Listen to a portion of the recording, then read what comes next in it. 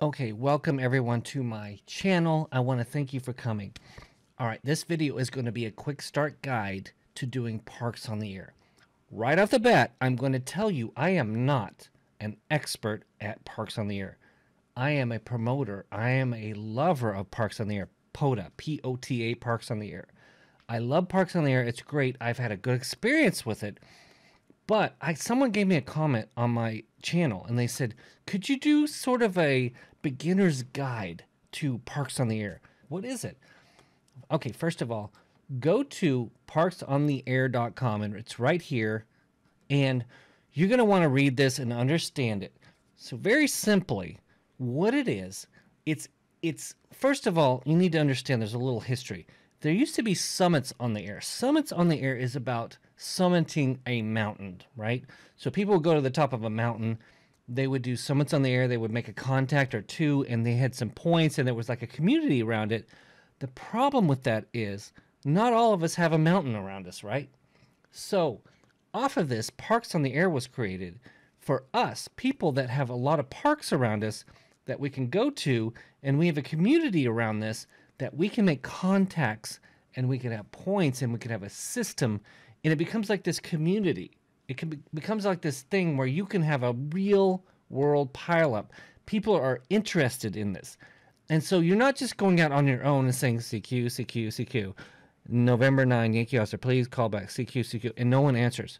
You're going to go to a park, a designated park, with instructions, which I'm going to show you, and you're going to call Parks on the Air, CQ, CQ, N9YO, CQ, Parks on the Air, and people are going to come back to you with the idea of a community around you. You're going to have a community, right? And let's talk about that right now. So the very first thing I would do if I was going to do Parks on the Air, I would start to think about what kind of parks are around me that are part of the system. Okay, so we're going to go to this. The link is parksontheair.com. Okay, this is going to be everything you need to know. I'm just doing a quick start guide. I'm just going to get you started, okay? Let's just take a look at the maps. Now, I'm in the St. Louis area, okay? So we're going to zoom in here on the maps. All of these dots are official Parks on the Air, POTA. I'm just going to call it POTA from here on out. They're official parks, okay? So I'm going to zoom in on St. Louis. Look at all that. I mean, there's a lot of stuff around you that you can work with, okay? So let's start to talk about what's around me. Now, I live in this area. I am west of St. Louis, and I will drive down to Edmund Babbler Memorial State Park. We just call it Babbler.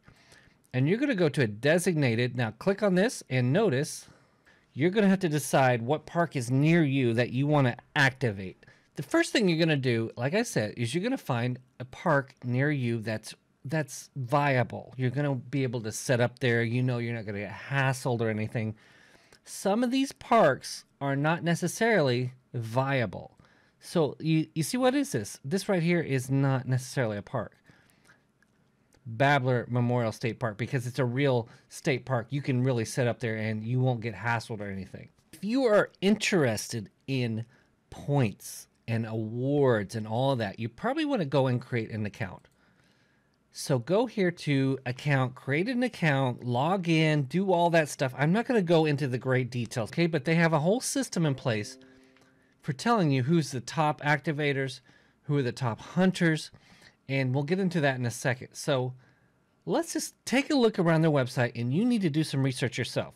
Activator. If you're an activator, you're the one going to the park, you're setting up, and people appreciate that because it's a lot of work, right? Whether it's a mountain, or if you're in California, it's in a valley, it's in Death Valley, or it's in a park near me or near you, wherever it is. You're an activator. You're activating a park, and people want those points. So people that are pursuing points in this community will want to talk to you, okay? So that's the value of it. You become part of a community. So if you're a hunter, now you have to think about, some people they don't have the ability to go out to parks and set up and everything. There are a lot of people in ham radio that are disabled. Just because you can go out doesn't mean everyone else can. So they might be operating from home and they still want to do Parks on the Air. So you're doing a service for people.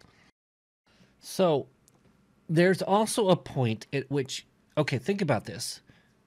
If you go out and you start calling, you just go out by yourself and you don't do anything and you set everything and you say, CQ, CQ, CQ parks on the air, CQ parks on the air. Anyone out there, anyone out there. What'll happen is nobody will come back, generally.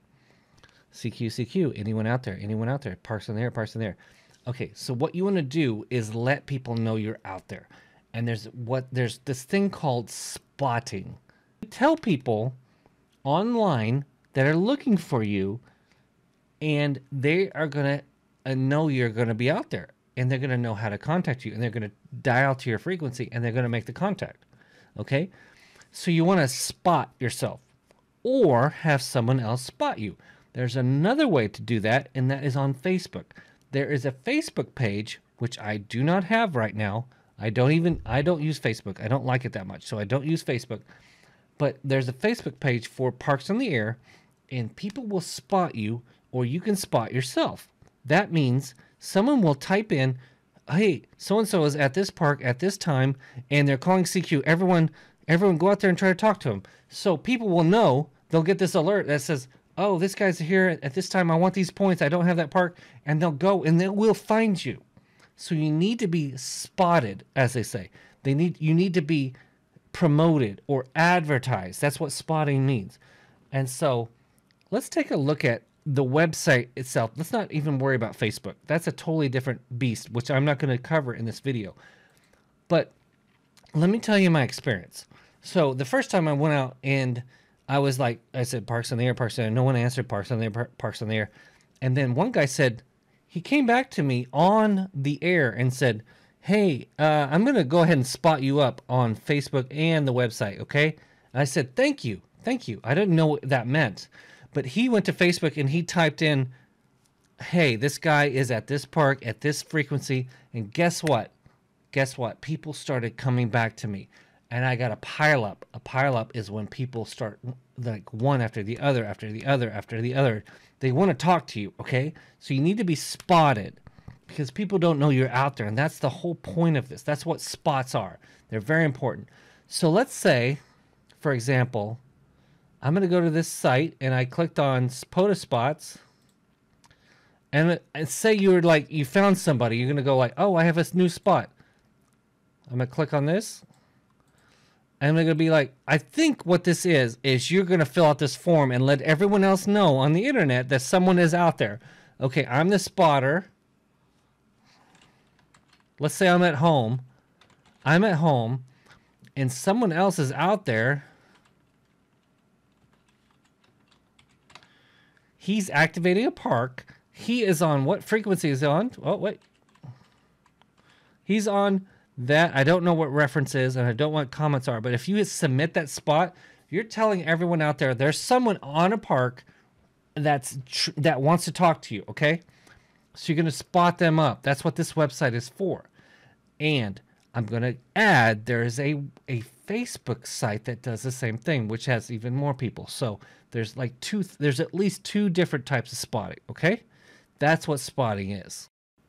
Okay. So there's another piece to this. Let's say you know that you've got some free time and you're going to go out on Saturday morning and you know you've got from 12 to 2 p.m. and you're going to be out there at this park at this time. So what you'd want to do is do a POTA scheduler. POTA. So I'm going to click on this. I'm going to go ahead and schedule myself. Now you might need to log in. You might need an account. But you're going to tell everyone out there, I'm going to be at this date, at this time, I'm going to be activating this park, in my case, K1745, at this frequency, and you're going to give them some advanced warning so people know, okay? So that's what this is. That's why you need an account, okay? And you're going to schedule. I don't like to schedule because I never know when I'm going to be out because I've got so much going on. I just never know when I have a free hour or two, okay? All right, all of that being said, let's hit the field and let's go see what it's like to activate a real park. And I'm going to do it right now. I'm going to make some contacts. Let's go.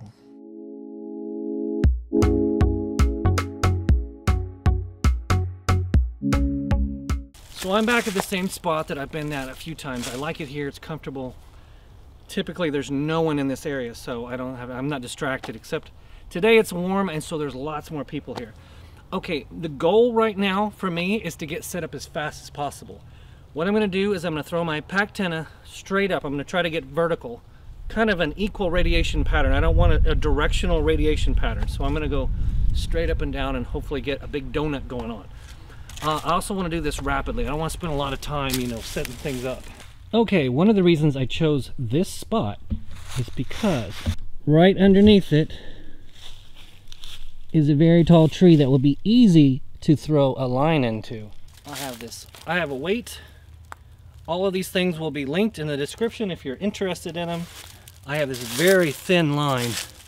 If you ever throw into a tree, you want to use very thin line, otherwise it will get caught and there'll be too much friction and it won't want to come down. You don't have to use very much weight if you're very thin, okay? Why do you use a long wire? Why go through the trouble of going through the tree? Because a long wire is very effective. It's the most effective thing I've ever found to use. I've tried to use whips, I've tried to use super antennas and things like that, but this is the most effective. There's a good idea to bring extra of everything. And I do that now in my utility bag. The reason, because what I did was I had my coax cable and I was just throwing it around. Everything is muddy. It goes into the mud. Mud gets into my connector. It gets into my connector and I can't connect it to my antenna. So I had to take it off. I'm gonna have to wash it out later and I had to put a new one on. Okay, so this is actually very important. This is the BioInnoPower BP-P120. It has AC power in the back. My Sony camera that you're watching right now, it has very terrible battery life. So I'm going to AC power that camera, which I have to do or it'll just run out of battery in about 20 minutes. I'm gonna turn this on, turn it on, AC power. So cool. It's also got USB, but I use this every single trip because my battery life is horrible on my Sony camera. Okay, so I'm tuned up 14.225. That is the beginning of the novice band. 14.225 on up to 14.335 or something like that. So I want to be on the novice band so as many people as possible. All right, my friend he put me on Facebook and he also put me on Parks on the Air. So I'm going to start calling CQ and see what happens. I have no idea what's going to happen. Is this frequency in use? N9YO calling, is this frequency in use? Is this frequency in use? Is this frequency in use? It's funny how it was quiet for a long time. The second I said something, someone was there and it was something unrelated. Anyway. Is this frequency in use? N9YO calling, is this frequency in use? CQ Parks on the Air, CQ Parks on the Air, N9YO calling, CQ Parks on the Air, K1745 Babbler Memorial. Okay, things get away from me very fast, so I heard that the bands are fading on 14 megahertz, so I'm dropping down to 40 meters, which should be good for a long time, 7.235. I should have just started here, but I'm all tuned up and ready to go. Calling CQ Babbler Memorial in Missouri.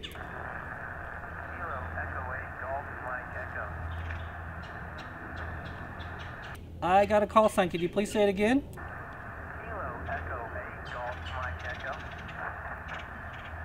Kilo Echo 8 Golf Mike Echo. You are maybe a 4-9 here in Babbler Memorial, Missouri, K1745. Parks on the Air. You are a 4-9 here in Babbler Memorial, Parks on the Air, Babbler Memorial, Parks on the Air, K1745.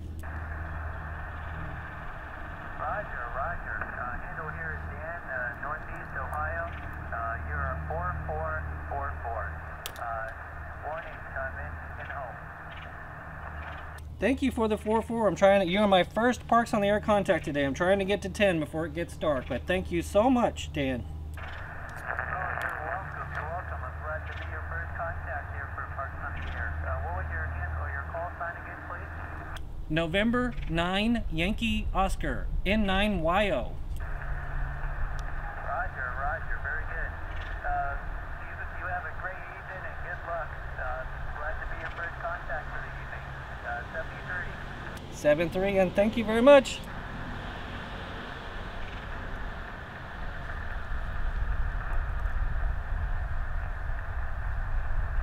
CQ Parks on the Air, CQ Parks on the Air, N9YO calling, CQ Parks on the Air, CQ Parks on the Air, November 9, Yankee Oscar calling, CQ Parks on the Air, from Babbler Memorial in eastern Missouri.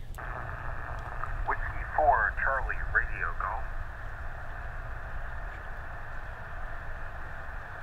Whiskey 4, Charlie, Radio Golf, I have you at a loud and clear 5-9 here in Babbler Park, Missouri. QSL on the 5-9, you're about a 4-4 here in North Carolina, over. I got a 4-4 in North Carolina. Thank you very much. You are sounding pretty good here in eastern Missouri at Babbler Park. Thank you for my second Parks on the Air. Alright, good luck, 7-3. 7-3. So I haven't had a whole lot of luck. I had 2 contacts and sun's going down on me. I don't feel like I need to get 10. Okay, well that was fun. I hope you learned at least a little bit. Probably don't go out during the Super Bowl or something like that if you're trying to make 10 contacts. Doesn't matter though. It's the way I see it, if you make 1 contact and you have some fun and you learn something. I had some equipment problems.